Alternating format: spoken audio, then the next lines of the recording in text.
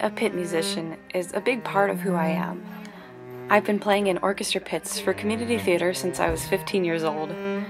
When I started, of course, I didn't really know how much it would affect my life, but I can safely say that I would not be the person who I was today if I did not spend hours quietly sitting through dialogues in a dark, cramped pit under the stage. So I went to ask some other pit musicians about why they do what they do and why they seem to love it as much as I do.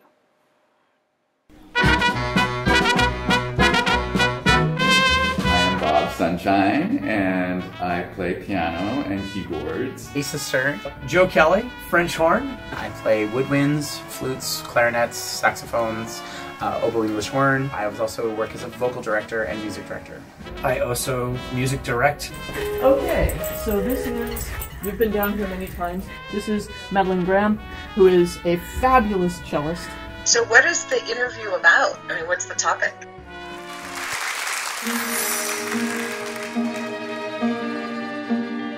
Just off the top of my head, a pit musician is someone who is comfortable enough in their skin and with their instrument that they can follow direction very well, but they can make important in-the-moment decisions to make sure the show does not go down. I much prefer playing in a pit to playing in an orchestra or a band.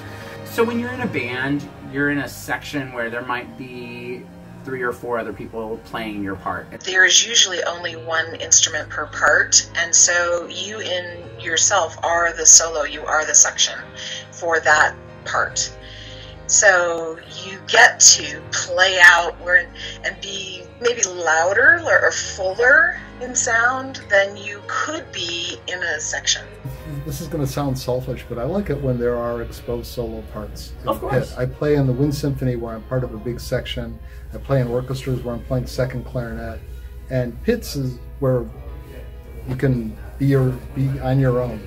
Like when I'm doing the pit stuff, I have a lot more freedom in how I approach things. I have lots of little weird things I get away with. You have to be confident in what you do, which is, you know, in an orchestra, if you're not confident, you have other players that you can lean on.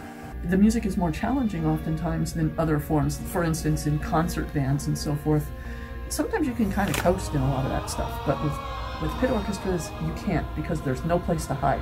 I remember the first show I ever played, I was a senior in high school. Everybody needs to know, oh, we're jumping 2 measures in an instant. You're listening to not just the orchestra, but everything on stage, and everybody slow down or whatever. And so at that very young age, I realized that it was a different kind of talent. I don't think that everyone has the fluid personality type that is required to be a pit musician. There's a lot of qualities that you have to have as a pit musician that an orchestral musician doesn't have. And I think one of the biggest ones is just that ability to be aware of what's happening around you, and when things go wrong, being able to adjust to what goes wrong. When something goes wrong, and it always does in every show, they have to be malleable. You can't stop. I think part of what you really get out of it is you strive for perfection. It's a challenge, and it's also stimulating. What I love about it is that it gives me the opportunity to always get better. If you were just trying to hire a Joe Schmo violin player off the street, what would you think would qualify them for being a pit musician? I would say one of the really important things is, can you work with them? Do they have the kind of personality where you wouldn't grow to hate them? You get locked in a cage with some pretty neat people for, you know, what can end up to be a month sometimes. Being a pit musician allows us to work with countless different people with different approaches, different ideas, different forms of aggression and passiveness. A pit musician who plays with lots of different people and lots of different conductors, they're getting an exponential array of tolerances that they have to deal with, right? True. Yeah. Some people are really prickly, and conductors don't have time for that. They don't have time to give you a lot of extra attention or to listen to your whining. People don't bellyache about thinking that the music is beneath them. You don't. Yeah. You really don't. And maybe you do in professional theater, I don't know. But I have a feeling you don't even then. Because musicians being who they are, being musicians, they tend not to be full of attitude. There's just so many performances and there's so much to talk about because every performance is unique. Symphony orchestras, there's competition, and you might never admit to somebody, oh, I'm playing sharp all the time, what's going on?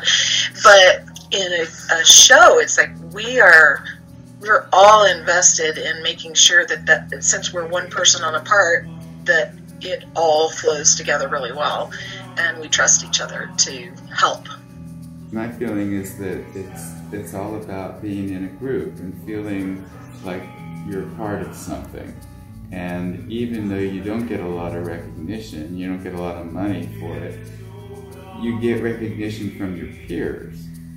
It's not like you're doing it for the applause. We're not the focus. A lot of times it's what's going on stage that's the focus. Yeah. Ideally, if we're doing it right, we enhance the audience's experience, but they never know it was us. On the one hand, the highest compliment a pit orchestra can get is that they were not noticed. And yet, as musicians, you want to be noticed for the good work that you do, and yet pit musician, it's kind of like taking a Hippocratic oath. First, do no harm. And as long as you don't do any harm, yeah, you just fundamentally everything's fine. You have to accept that we're there to support the people on the stage. Yeah. It's my favorite show that I've ever done. I was playing clarinet and triangle.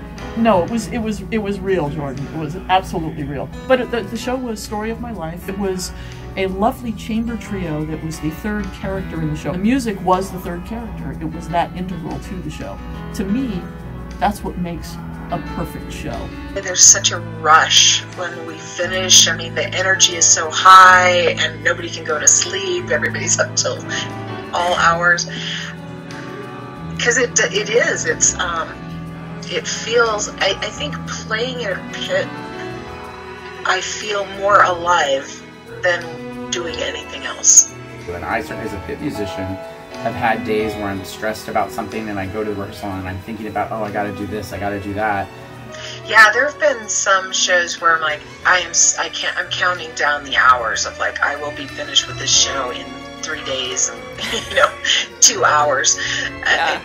Sometimes when we go from show to show, we're hoping to recreate that magic when we can. Most times you don't, but you get as close as you can, and then when it clicks, you're like, oh, that's why I do this, right? You remember. It brings all kinds of people together with all different kinds of backgrounds, and they are there to create something together. I just love to play, so I could just stay at home and play piano for hours, but I don't find that as rewarding as being in an orchestra pit, because you're sharing your talent with other people who are just as in love with music as you are. So there you have it. We're a group of people with the same hobby, but I think it's something more than that. The music and the challenge elevates it to where we all know that getting it right or sharing a great moment together is worth all the hard work.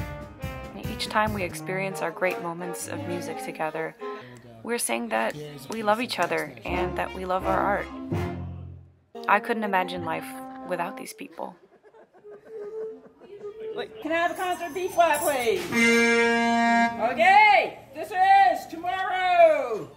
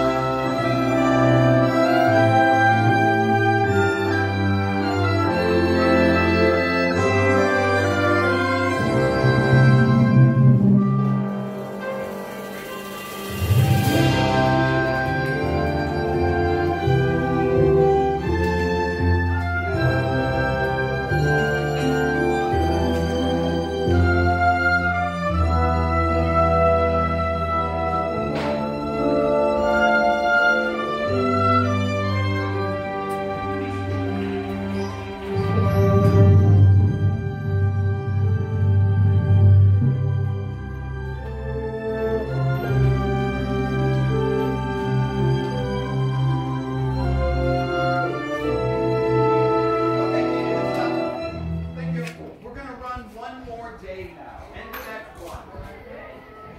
One day.